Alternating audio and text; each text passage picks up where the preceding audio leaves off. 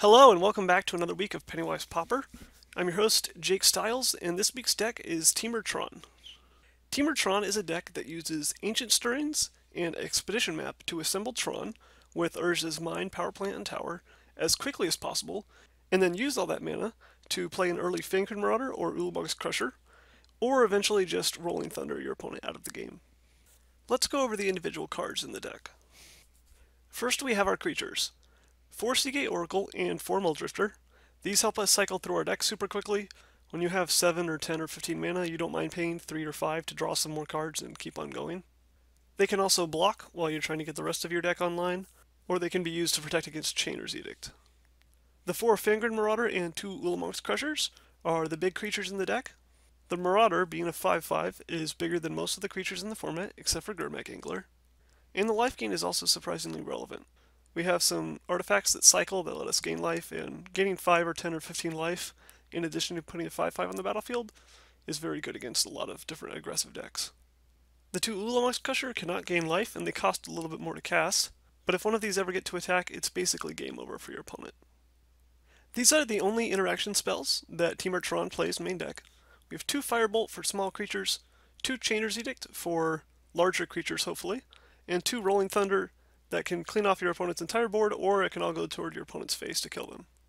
So how do we make blue and green creatures work with red and black removal spells? That's on the next slide.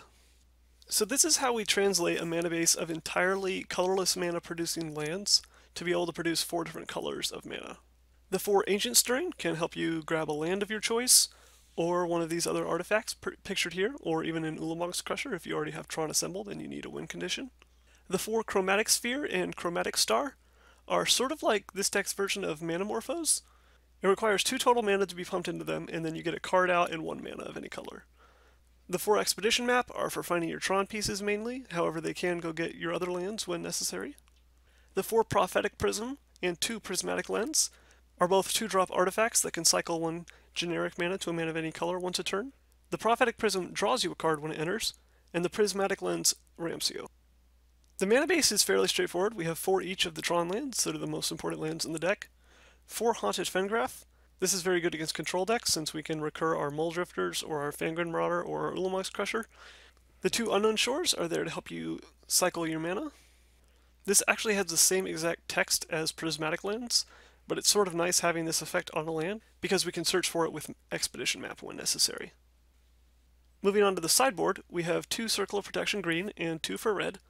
The green is good against Stomping and Boggles, and the red is good against Izzet Blitz and Burn.